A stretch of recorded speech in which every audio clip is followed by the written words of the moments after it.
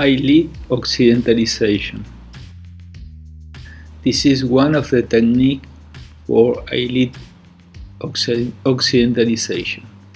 Skin resection, upper eyelid fat pad resection. This is the elevador muscles, and after that they put stitches from the skin to the elevator to create a fold. This is the sutures.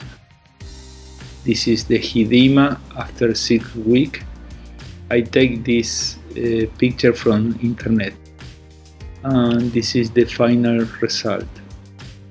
Also, the Asian medical doctors have another technique, less invasive, no skin resection, that consists in put stitches from the conjunctiva to the skin and make sutures. This technique have no scar, but has no longer last results.